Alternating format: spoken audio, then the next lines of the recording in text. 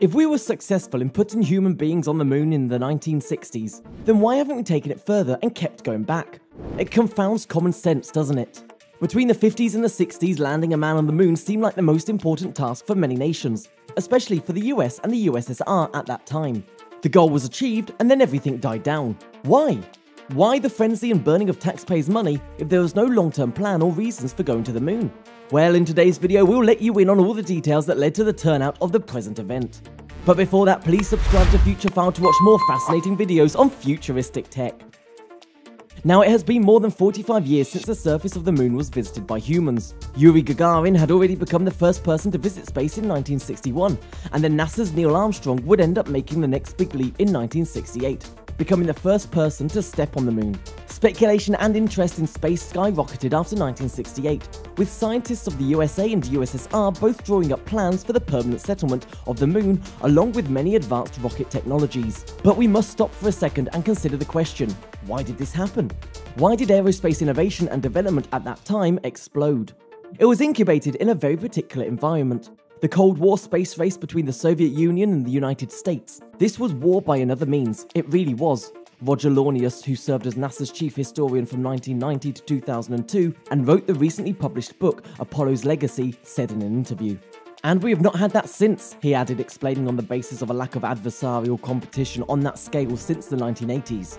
The Soviet Union fired the first few salvos in this proxy war. The nation launched the first ever satellite, Sputnik 1, in October 1957 and put the first person in space, Yuri Gagarin, in April 1961. These shows of technological might worried US officials who wanted a big win of their own, and they believed putting the first boots on the moon would do the trick. This wasn't viewed as empty flexing. The United States wanted, among other things, to show the world that the future lay with its political and economic systems, not those of its communist rival.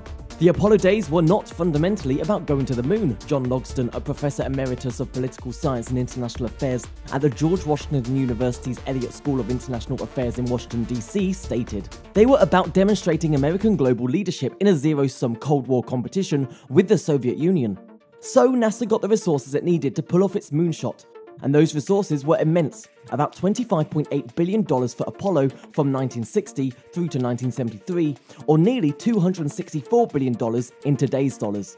During the mid-1960s, NASA got about 4.5% of the federal budget, 10 times greater than its current share. The high point of humanity's drive into the aerospace industry following the moon landing was proven to be very short-lived. However, as the 1970s were a decade of economic downturn all across the world, even in the Soviet Union. In 1973, Egypt launched the Yom Kippur War against Israel, and the Israeli military was able to launch a decisive counterattack that ended up in Egypt losing control of a huge chunk of its territory to Israel.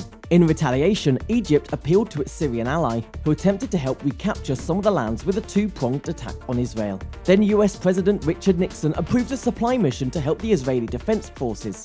This caused Egypt to appeal to its other Middle Eastern allies, and they decided to severely restrict the export of oil from their countries, led by Saudi Arabia.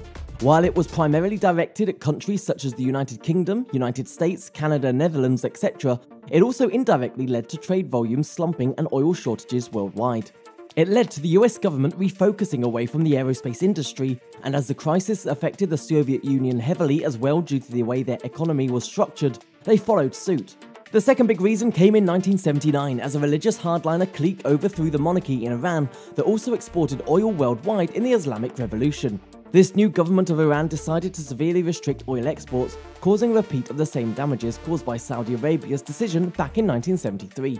Subsequent presidencies of Jimmy Carter and Ronald Reagan were marked by a focus on alternative energy and global service industry and general goods manufacturing respectively, pulling away further and further cash from NASA's budget. The Soviet Union, on the other hand, found itself embroiled in a costly intervention in Afghanistan that lasted for one whole decade. Thus, the Soviet Union's fall in 1991 completely took away any remaining incentive for the United States to continue spending on space technologies to outdo an enemy that suddenly became non-existent. US victory in the Cold War turned out to materialize due to economic and social reasons. The stakes haven't been nearly as high since the end of the Cold War, so subsequent moon projects haven't enjoyed such sustained support. For example, the Constellation program, which took shape under President George W. Bush, was cancelled in 2010 by President Barack Obama. Obama directed NASA to send astronauts to a near-Earth asteroid instead. But President Donald Trump nixed that plan in 2017, putting the agency back on course for the moon. NASA initially targeted 2028 for the first crewed lunar landing since the Apollo days, but this past March, Vice President Mike Pence instructed NASA to get it done by 2024. Interesting visiting the moon again is on the rise though, and astronauts and aerospace industry managers have been claiming that reaching the moon could yield an unlimited number of benefits for Earth and the world economy. The 2024 landing on the moon is part of a program called Artemis, which aims to build up a long-term sustainable human presence at and around the moon. The main goal is to lay the foundation for crewed trips to the ultimate human spaceflight destination, Mars. NASA aims to put boots on the red planet sometime in the 2030s. There is still quite a lot of obstacles to be cleared though. The main challenges facing the US and NASA are mostly related to budget and politics, unsurprisingly. A 2005 report by NASA revealed that returning to the moon could balloon the total cost up to $104 trillion, or $133 trillion. This figure though has been reduced greatly by advances SpaceX has been making in their rocket reusability drive. NASA's newest designs have been adopting the best from SpaceX, and Artemis will also be launched on a low-cost SpaceX rocket. Donald Trump had assigned an annual budget of $20 billion in March 2020, but this money will be distributed among the various projects managed by NASA. Projects such as the exploration of Mars and the outer limits of space and the James Webb Space Telescope will consume a large share of the money. Each US president has also been having management changes due to each of their research interests varying from time to time. As explored earlier, one president expresses interest in this project, but the next president slashes it.